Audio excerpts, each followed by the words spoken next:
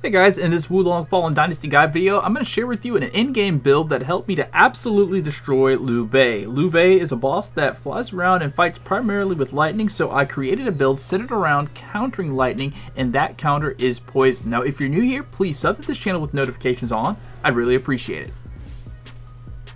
Alright, so LIU BEI is lightning, wood, and according to the game's 5 phases, wood is countered by metal, and poison is metal in the game.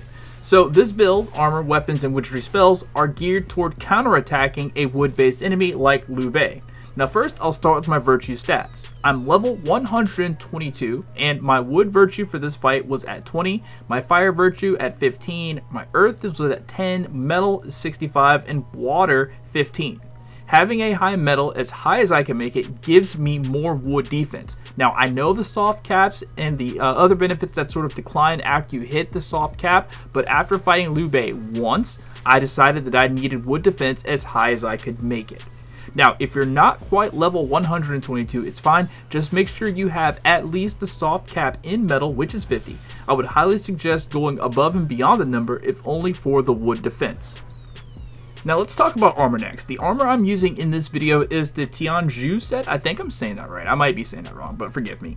It has decent wood resilience. It's not the best armor that I own for wood defense, mind you, but I enhanced it anyway because I thought it looked really cool with the feathers and everything, and because it does have resiliences in other stats. A lot of armor that I have, it just has resilience in one stat and nothing else. Now, to get this armor, I used my male character and raised my oath rank with Hongjing. She's a female character, and I myself was curious what would happen if I raised her oath rank, because obviously I won't be able to wear female armor as a male. Now, Hongjing is a wood lightning user, and the armor you get is the Xuanwu set, or at least that's the set that I got, which I assume is a male mirror of her set. This 4-star set comes complete with a 4-star weapon, the Jade Green Staff. Now, for the armor, I upgraded it as much as I could, and when it came to embedding skills, I made sure to replace existing skills for things like lightning resistance, damage to enemies with poison, poison accumulation on enemies, toxin attack power, negative status effect accumulation on myself. I put those upgrades on all 4 pieces of armor, making this set the perfect counter to any wood user. For the weapon with this battle set, I used the Jade Green Staff and a Gooting Blade. Now, I don't really like the Jade Green Staff as a weapon for this particular fight, so I just have it equipped so I can receive the Xuanwu set bonus, which calls for the staff, and basically the full set bonus is more spirit damage to enemies with, you guessed it, a staff. For the fight, I mainly used the Gooting Blade because of its martial art, Thunderous Impact. On the Gooting Blade, all that I was able to do was add damage to enemies with poison as a skill. Now for the spells, it's these more than anything else that are what's really going to help you in the fight with LIU BEI if you're watching this guide and you're trying to fight LIU BEI. Now during trial runs, I noticed that if LIU BEI was poisoned, he couldn't attack with any of his elemental attacks, so the key is to poison him and to make sure he stays poisoned. The spells I'd use were Toxin Bubbles. This spreads poison on the ground in front of you, so if he comes close, which he will to melee attack you, he'll step in the poison.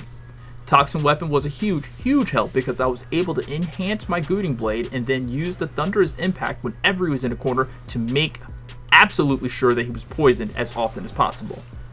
Venomous Discharge is like a ranged version of Toxin Bubbles and will probably be the main spell to use against him, as he does his best to kill your NPC companions or people that you might be playing with. And then finally, Life Wither. This makes enemies receive more damage for a certain period of time.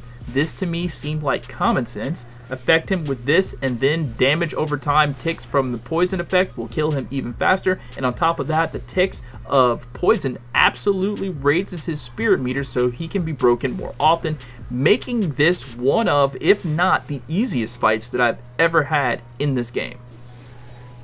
The divine spirit that I brought with me in this boss fight was Qinglong, and honestly, I don't ever see a reason to use anything else but Qinglong unless there's another divine spirit that provides significant instant heals. I mean, there might be, I don't know, so if there is, let me know down in the comments, but for right now, I just don't see a reason to not use the healing divine spirit.